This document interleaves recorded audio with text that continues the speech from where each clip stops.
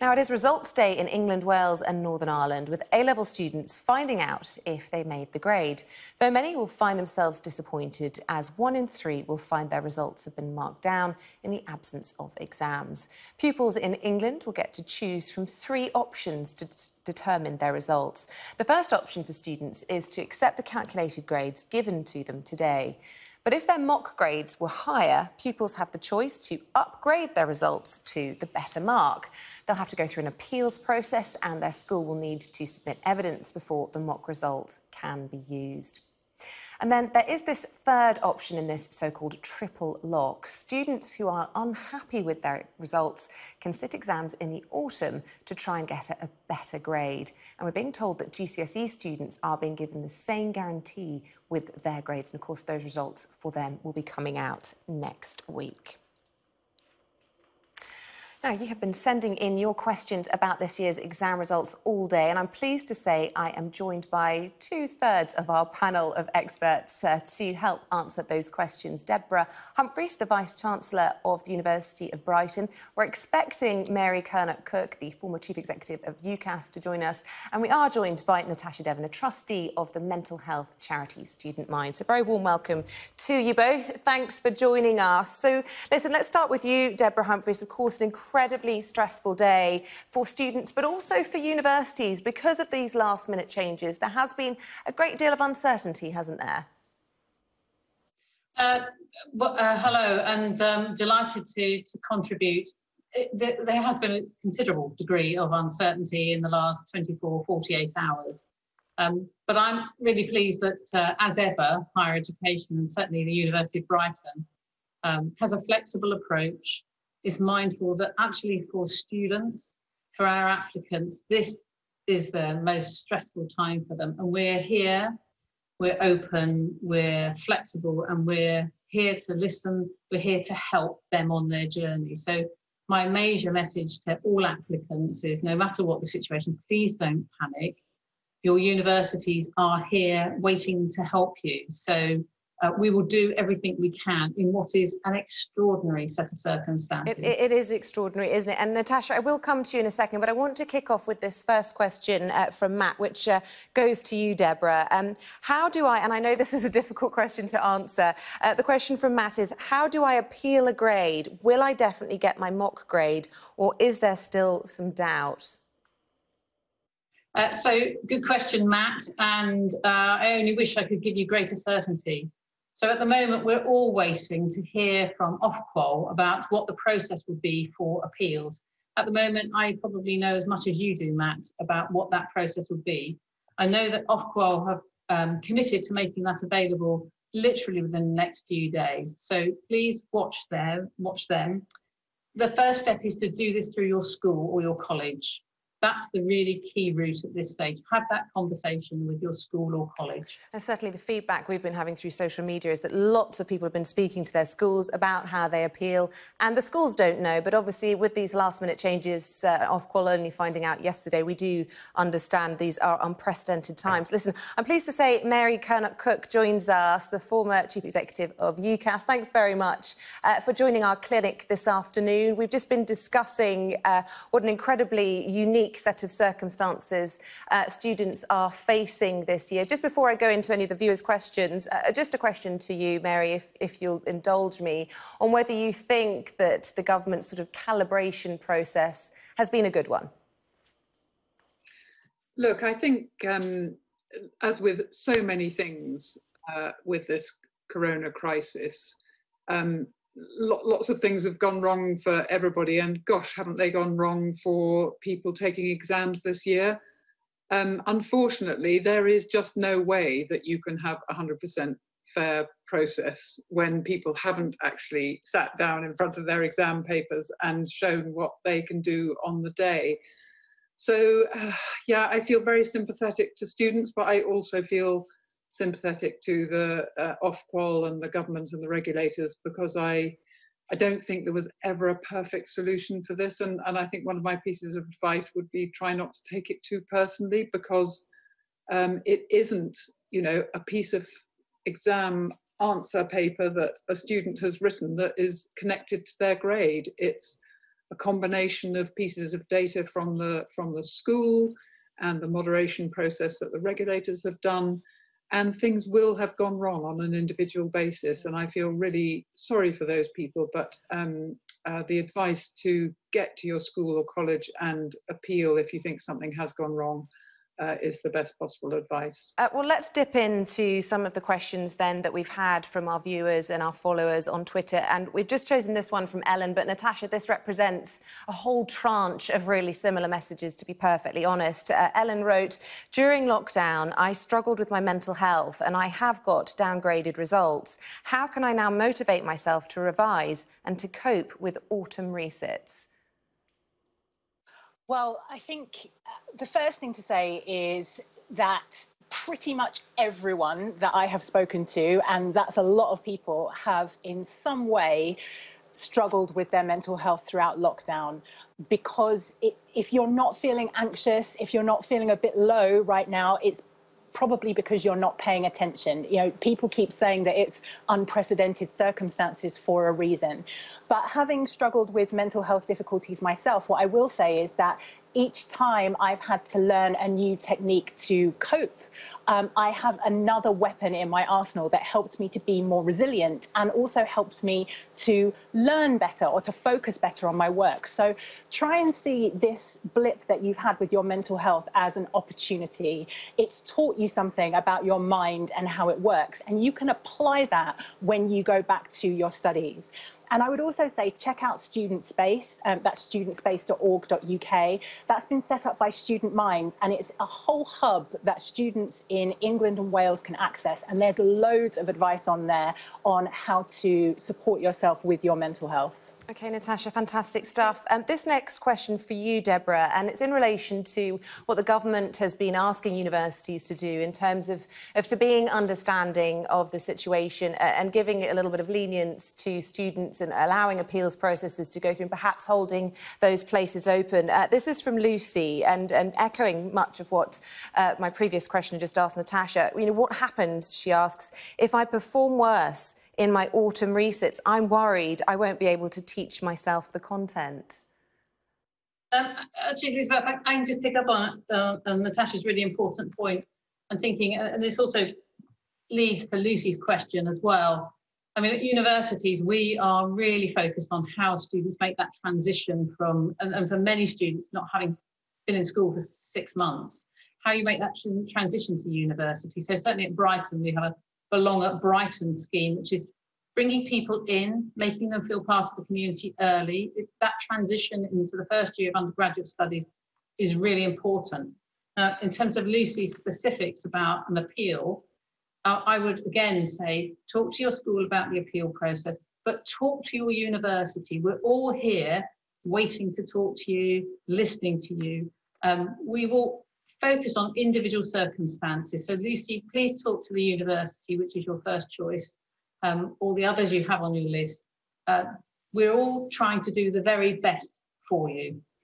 I just want to pick up now with Mary Curnock-Cook. There have been allegations levelled at the government of inequality and of chaos today, that children from disadvantaged or lower performing schools are coming off worse today. And I don't know if you saw the former Education Minister, Ed Balls, tweeting saying, how could education ministers and senior officials possibly not have spotted that giving greater weight to teacher assessment in smaller cohort sixth forms would bias results towards private schools and against large sixth form colleges? It's beyond belief. And I just wonder what your assessment of that is. Yeah, I haven't seen anything but a few snippets of the data yet, and of course this was very much what we saw unfolding in Scotland last week, and I'm not sure where the data is published, but what is interesting is that the data published by UCAS today about who's got into university actually shows that the number of applicants or students from poorer communities have actually, the entry rate has grown faster than some of the more affluent students. So it isn't kind of playing out in terms of university entrance, To be honest, I would be astonished if there hadn't been very careful equalities work done on the methodology for this. And I was just about to start reading a long technical document from Ofqual about it, which may reveal more. So I just don't have the information at the moment, but I'd be astonished if this wasn't on ministers' and officials' radars, right from the start. OK, and perhaps you can help with this next question. If not, Deborah Humphris, I'm hoping you can. This from Tim, who's a parent. He messaged into us at Sky News to say, how do the centre-assessed grades actually work? And why are these different to the final result? Lots of confused folk out there.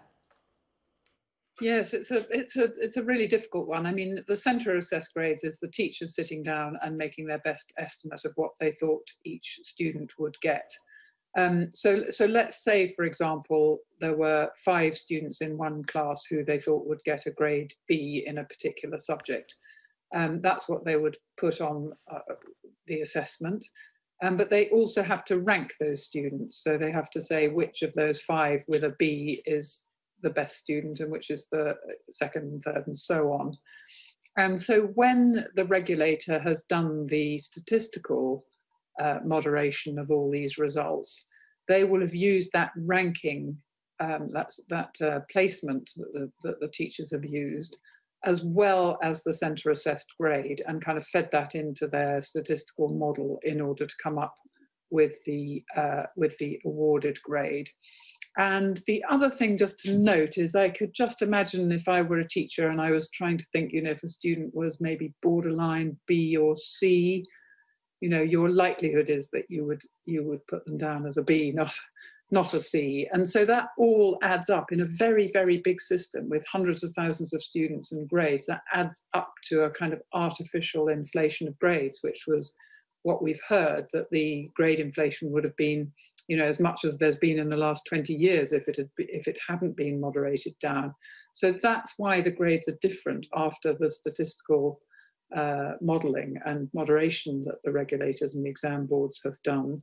Now, of course, in doing that, again, they're, applying statistics to, grades submitted by the centres, and it's not the same as having an exam paper that's written by a pupil, and that's why these individual unfairnesses will unfortunately have crept in.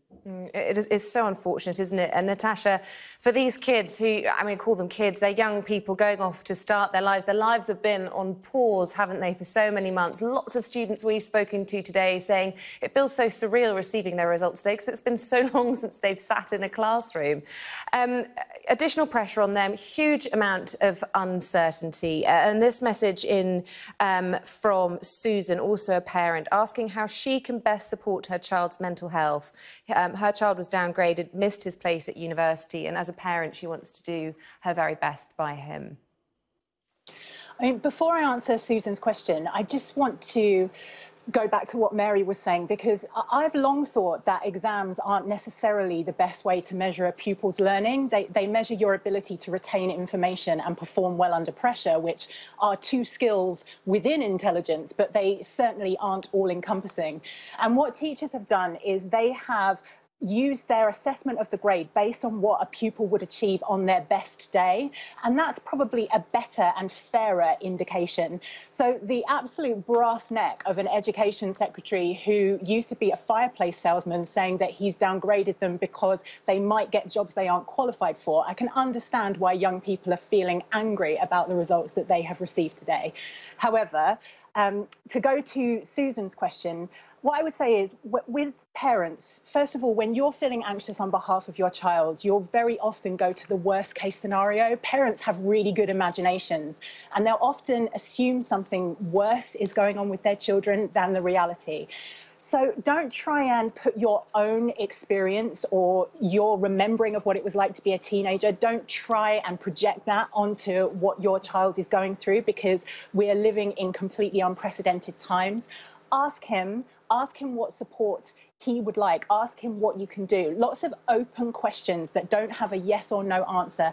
That won't just give you a better understanding of what's going on with him. It's actually been proven that if you can foster connection, if you can show someone that you're listening to them non-judgmentally, it actually improves their brain chemistry. So he'll walk away from that conversation with better clarity of thought. OK, lovely advice there. Please do, Deborah. Yes? So, I mean, just building on Susan's question and Natasha's incredibly important point.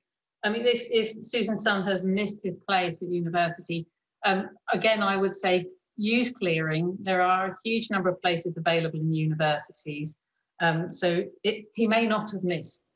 It just may be there's an opportunity somewhere else. And I go back to my point about how we support, certainly a range of universities, but certainly at Brighton, how we support that transition. It's an incredibly important phase in young people's lives.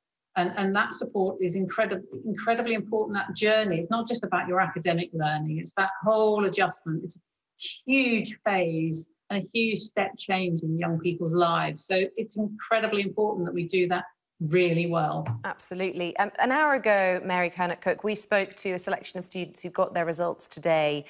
One girl we spoke to called Jenna, who was really disappointed with her results, has decided to defer starting her course until next year and appeal. Let's just have a listen to what she had to say, and I just want to get your reaction to it afterwards.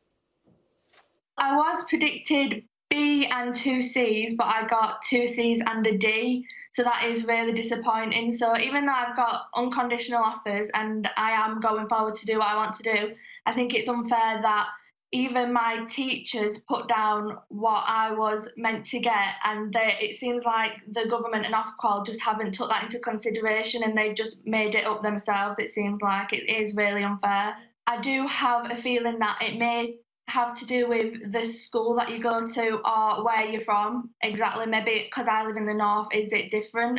Do I get downgraded or what? I don't think it's fair at all. So, Mary Curnock, it echoes the theme of the previous question that I put to you, but there is so much concern on social media and from young people that we've been speaking to that perhaps they might have been disadvantaged in some way, and that's certainly Jenna's feelings. Yeah, and gosh, I feel for Jenna, really. You know, it clearly feels incredibly unfair to her.